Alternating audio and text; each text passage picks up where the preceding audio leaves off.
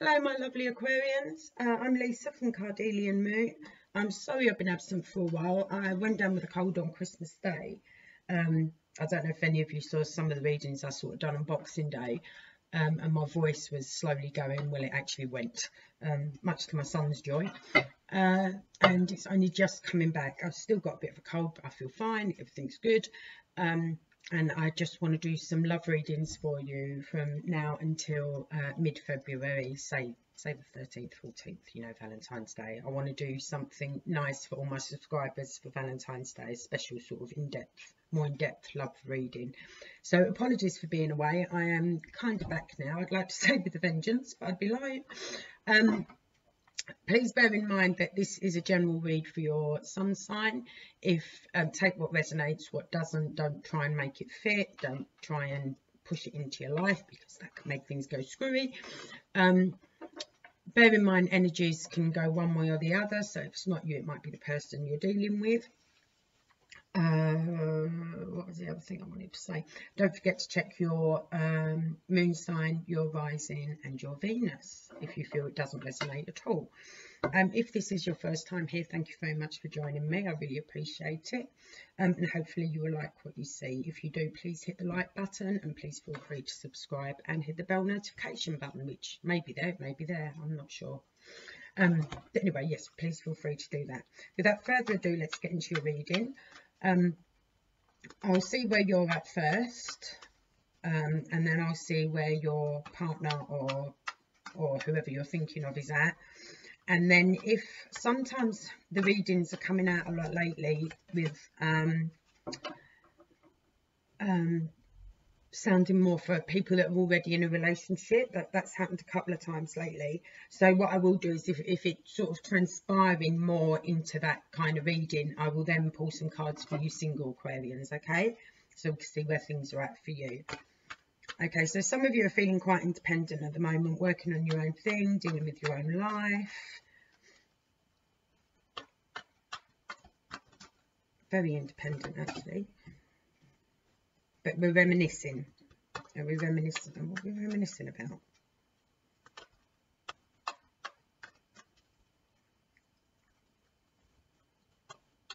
I could be thinking, this might be for some single mums as well.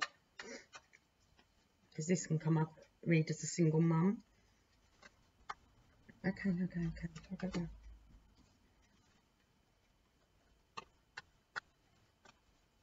Alright, so you feel, some of you feel like you've got a choice that you need to make. But you're not too sure what way to go. Oh. With the man you hold in very high regard. I mean, very high regard. Okay, you're confusing me already. So you've got this independent energy about you at the moment, where you're just getting on with things, working, doing what you want to do. You are thinking about children, possibly grandchildren. I don't know how old you are. But you're also reminiscing. Is this a person from your past? It could possibly be this is someone from your past and you're wondering whether to give them another try. That could be feasible. That looks very feasible, actually. Could be a possible fire energy. And if you do give them another try, at the moment it's looking like it would be successful. Let's not jump the gun. Okay, right.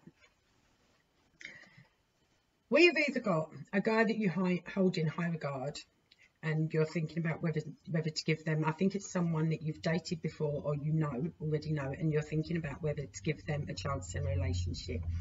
Now, we've got a couple of ways this can go. If you do, then it is going to work out. It's going to be like a whole brand new relationship. It's going to feel like when you were a teenager. If you are a teenager, lucky you.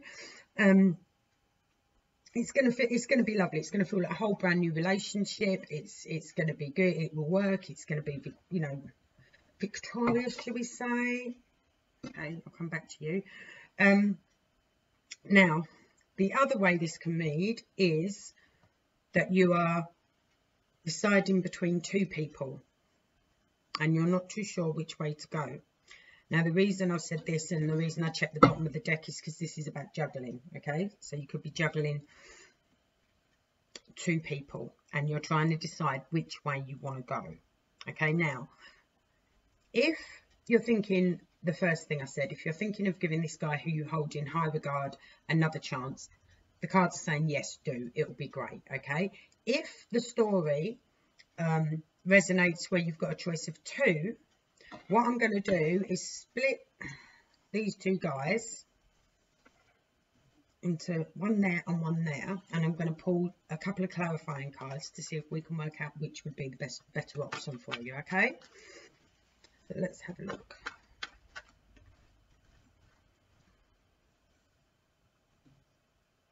Okay. Right, the guy you hold in high regard is actually offering you and does want to move forward with you. Probably is offering you love, and it's possible you may not be noticing how much you might think he's not offering love at all, and he actually is. Okay, this is the guy you hold in high regard, the guy you look up to. And I see it moving forward if you notice that he is actually offering you love. He's offering a relationship. Right. Now tell me about this fire sign.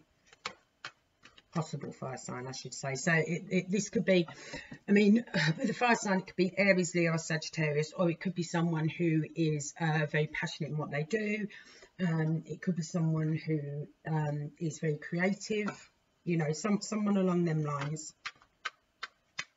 This other guy, though, that you hold in high regard, you almost see him as a sort of regal person. So he may be quite old school in gentlemanly values. He's probably got his own business or something like that. Works for himself, is self-employed in some way. Okay, so this possible fire sign, let's have some clarifications on this person, please. Right, so I don't feel this is a couple reading, so I feel like this is more you singles have come out first this time. So I will do this and then do a quick look with people who are already in a relationship or in couples. Okay, give me some clarifications on this Six of Wands, please, on this fire. Oh.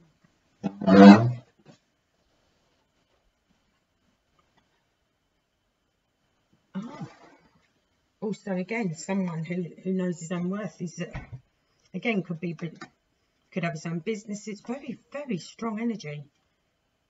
Very passionate man, very creative, very knows his worth. Oh, they're both good options, to be fair. I'm glad I'm not you. They are both good options. Give me another clarification on this. At the moment, we'll get another card, just to be sure.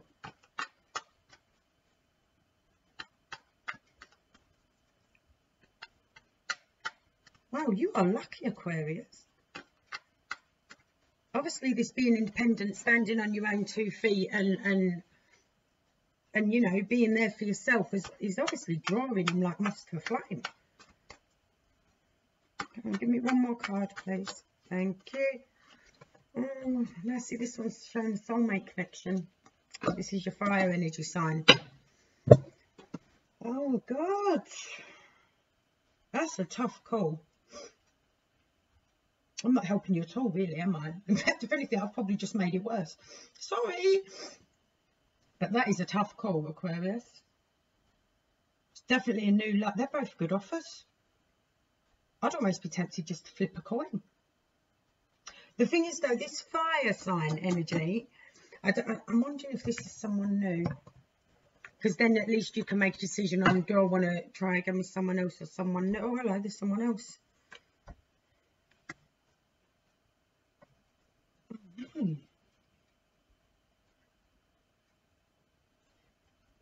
Actually, 100%. You know what, this, because you've now got the King of Swords. What are you doing?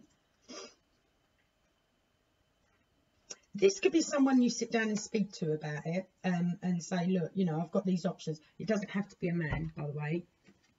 It could be another air sign, Libra, Gemini, or Aquarius like yourself. You might sit down and go, these are my options. What would you do? Do you know what I mean? Or the other thing this card could mean is maybe you need to sit down with both of them, not at the same time. Sit down with both of them and have like proper, honest, upfront conversations with them, and see what transpires. See if that helps you decide.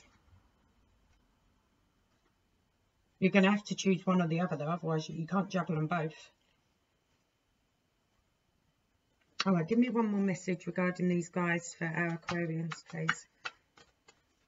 One more message. They're both good. I'm really torn for you. I think one would bring more traditional values, and more would probably be a better provider. And things like that. The other one will bring more passion and fun and creativity. So I guess it depends what sort of house you want to live in. Well, it will be what house you want to live in, but so to speak. But yeah, what you want from your life at the moment, I suppose, as to what one you choose. Please give me one more message for our very torn Aquarians here. They are both good. They really are. They're both good. Oh. Okay. All right. So what I think you're going to do, or what I would advise you to do, is sit down, have a conversation with both of them at separate times, like I said. Not in the same room altogether. Be honest about yourself. Use your brain on this one. Think about it. Let them know as well. Be clear and concise with them what you want out of life, what you're looking for in a relationship. And then I think one of them will present himself more to you than the other, and that will help make your choice. That's what I feel will happen. But you need to sit down and have a very, very honest, upfront conversation with them both first. And then one of them will just present himself in a better way, or will make a bolder move or something like that. Yeah, love again. Queen of Cups. You have definitely done something, I tell you, to make them see you in this way. You've done, and I think it's where you've been independent and you stood on your own 2 feet. And yeah, you've definitely, I mean, and they're both good men. They are both good men. I don't see any issues with either of them. They're both really, really good men. I would sit down and have the chat, and I would also, like, this Queen of Cups is also telling me as well that when you sit down and have the chat, do you know what I mean? Be honest about your emotions as well. Use your mental clarity, all right? Which you're good at, and you're good at articulating. You are good at articulating, so use that. But let them know emotionally what you expect from relationships and things like that as well, guys. And then one of them will step up to the plate. One of them will step up to the plate properly. That's what I feel is going to happen for you. Okay, so that was you single, guys. So I'll just do a quick reading for you guys that are already in a relationship. Hi Aquarians, sorry about that. A fuse went and everything went. So you'll notice in this video there's been a bit of a jump. It sort of stopped very suddenly, and I'm hoping I can join both the videos together. I've never done that before, so what could possibly go wrong? But anyway, let's see where we're at for you Aquarian couples. You know, you guys that are already in a relationship, so to speak. Let's see where things are at for you. And like I said, yes, sorry, a fuse went and everything just shut down. Thankfully, I'm a woman who knows what she's doing when it comes to fuse boxes. So, sorry, I've got my I had a cigarette because I'm stressed out. So you don't mind, do you? I was like, ah, everything's gone. Thankfully, the video had already saved. So let's see where we're at for you couples. Okay, hon?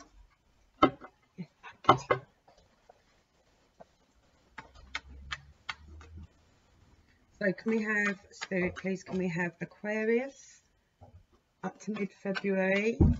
Those that are already in a relationship. Tell me what information we have for them. My dog's now got his head stuck for the cat club. He's got. So yeah, sorry about that breakdown in the middle of the video, guys. Okay. So you've just completed something, and this is a love reading, so maybe it's a relationship, maybe it's some sort of emotional change within yourself, because we've got the World card here. Let's see what else comes up for you guys. I don't think you would have just finished a relationship, considering we're talking about couples. Get your head into gear, Lisa. This could be a change within your relationship. Sorry. I will get my head in gear in a minute. I think I had so many cold and flu remedies over the last couple of weeks, and lozenges and God knows what else. I honestly think they've fried my brain. Right, Lisa, you're doing Aquarian couples. Remember that. I'm going to start again. Sorry, guys. Very, very mentally dyspraxic, should we say, at the moment. Okay. See where we're at with our couples. Oh, there's a few too many, guys. I don't know if some of you have got an earth sign. The earth signs are Capricorn, Taurus and Virgo. Or there could be some things going on in your relationship at the moment regarding money. Come on, guys. Okay. I will.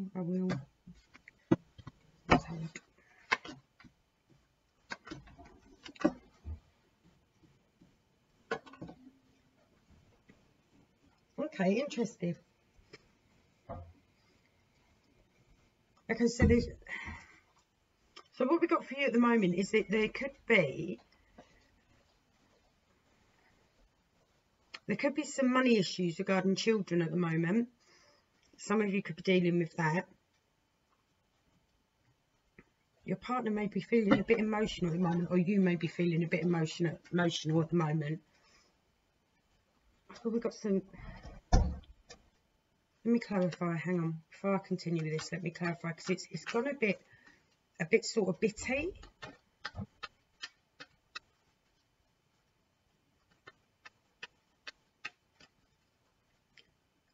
I feel there's possible arguments over money and children at the moment. I feel that's what could be going on. And one of you is getting quite emotional about this. Now, you could be dealing with an air sign like yourself, a water sign or an earth sign.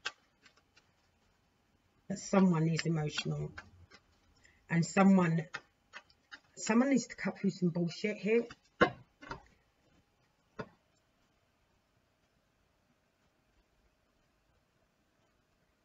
Not really sure. You or your significant other feels like they're not really sure what to do.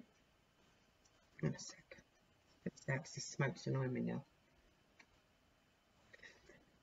You're not really sure what to do. One of you isn't really sure what to do or how to handle this situation. I do feel it's something to do with finances and children. I do feel someone's got quite emotional about it.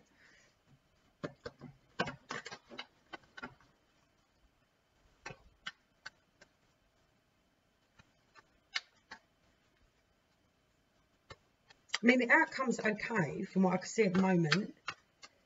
It'll be fine, but it's just one of you doesn't know what to do for the best. And one of you is convinced you've got the winning answer.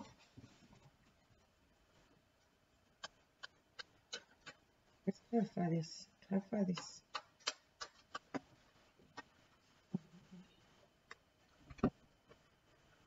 Okay.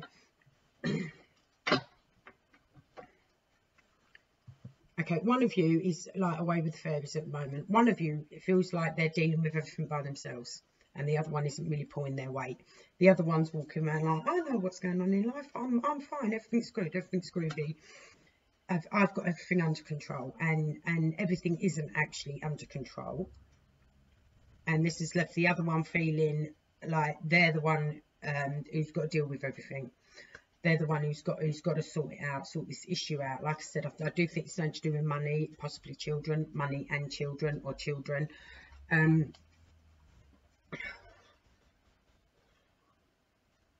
This is going to bring a change in your relationship, not bad change. It is going to change the dynamics. And that world card jumped out, didn't it, first before I restarted? And again, I said that could be changing the dynamics. It's going to be fine in the end. This is just going to be a bit of a bumpy ride for you guys at the moment. Let me just see if I can get anything else. Yeah, again, I just had this with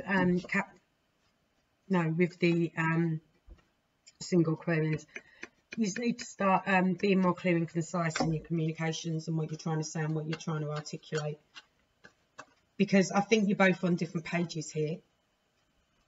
And like I said, with regards to probably finances or children, but you're both on different pages here. The love hasn't gone, the love's still there, but one of you feels like they're either carrying the relationship or carrying the situation, whatever it is that's going on between you at the moment. And the other one's like, everything's great, what are you talking about? Everything's fabulous, everything's groovy. They just can't see it. They just can't see what the situation is. So I think again, poor Aquarian's got to sit down and have a chat with everyone at the moment. I think you're going to have to sit down and have a talk.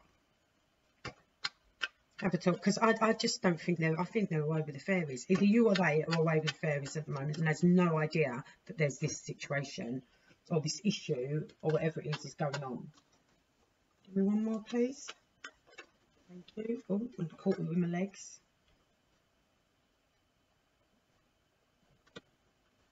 Yeah, okay. One of you is convinced there's this issue, this situation, like I say, it could be to do with money or children, all right? And the other one is like, everything's fine, I don't see what your problem is. And even when you sit down and have a chat with them, they might feel like you're crying over spilt milk. Like, you know, you really have no reason to be, you really have no reason to be stressed or upset. And like I said, bear in mind it can be you or them, okay? And when you have this conversation and they're like, but everything's fine, what's your problem? Or you'll say to them, but everything's fine, what's your problem? They're going to feel a bit wounded by that, or quite a bit wounded by that. Give me one more, please. The love's still there. I don't see any issues with the love between you. Like I said, I just think one of you is away with the fairies, and the other one is saying, but we've got issues. And the one that's, oh, it might not be one's away with the fairies. One thinks you have issues, the other one doesn't.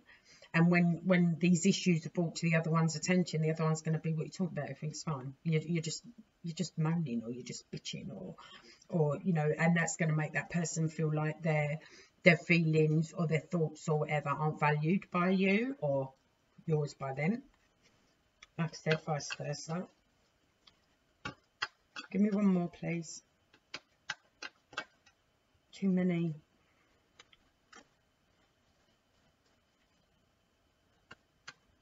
But like I said, the love's still there.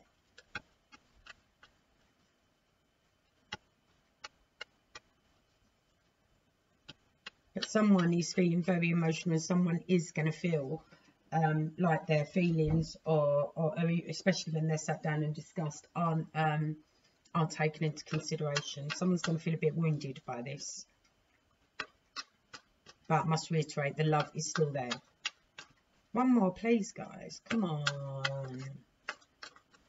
Okay, thanks. Yeah, it'll be fine. You'll get through it. Do you know what I mean? And you're oh, it is going to change the dynamics of your relationship to a degree. Do you know what I mean? It is going to change, but it's still strong. The love's still there. I wouldn't stress too much about it. I really wouldn't. Just one more. Yeah. So your love's still there, guys. 2 cups, soulmates. Your love's still there. Everything's fine. This is just a little bit. This is a bump that you've sort of got to go through. you know, express your feelings to each other.